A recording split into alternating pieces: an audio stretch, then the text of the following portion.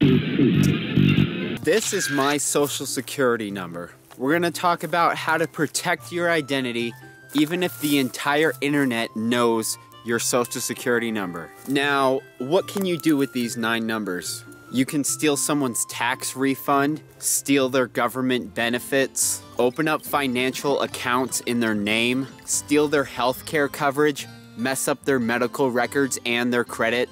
Beyond that, you can use it as the first step in a larger scheme to commit crimes under their identity without you getting caught. If you want to be a real asshole to someone, here's what you do.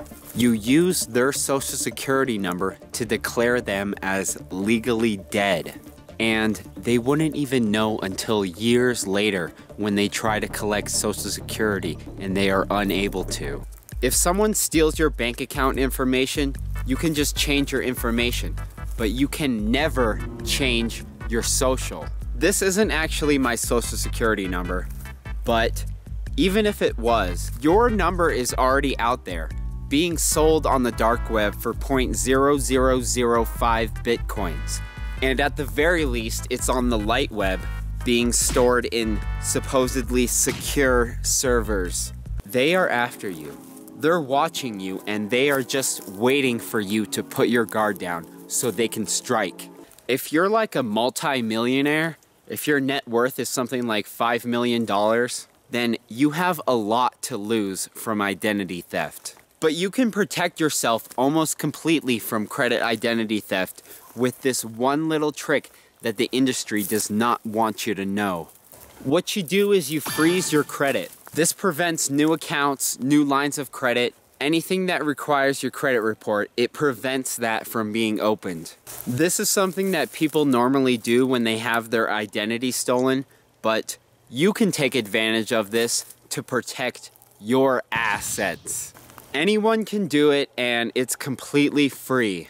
Credit monitoring doesn't prevent new accounts from being opened. It just tells you about it after the fact. What we want is to prevent it from happening in the first place. To freeze your credit, it's really easy. You go online or you can do it over the phone. And you have to do this with all 3 of the national credit bureaus: TransUnion, Experian, and Equifax. Freezing your credit has no effect on your credit score. It doesn't cost any money for you. Obviously, it costs money for the credit bureaus, but that's why they don't want you to know this. Equifax used to charge $10, but after the hack, they made this all completely free. And then all you do is you go online and you unfreeze your credit whenever you need to use it. If you're getting another mortgage or a new credit card or anything else that requires a credit check, I don't know, man. Sounds like a lot of work. Sounds like you're just being paranoid.